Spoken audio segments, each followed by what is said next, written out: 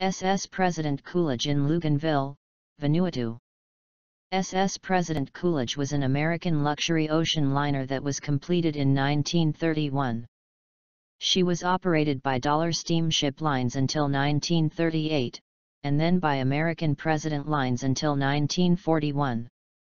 She served as a troopship from December 1941 until October 1942, when she was sunk by mines in Espiritu Santo in the New Hebrides, part of current-day Vanuatu. President Coolidge had a sister ship, SS President Hoover, completed in 1930 and lost when she ran aground in a typhoon in 1937.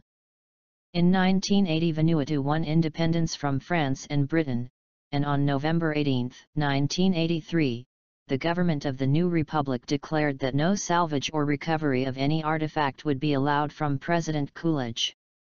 Since then the ship has been used for recreational diving.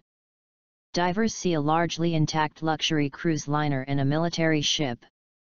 They can swim through numerous holds and decks.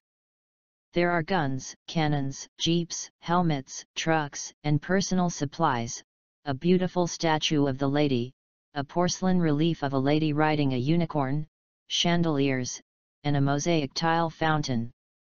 Coral grows around, with many creatures such as reef fish, barracuda, lionfish, sea turtles, and moray eels. President Coolidge is perhaps the most accessible shipwreck of her size and type. The wreck is one of the most desirable dives due to relatively shallow sight, easy beach access, and visibility. The depths involved mean that, with care and decompression stops, recreational divers can explore large parts of the wreck without specialized equipment.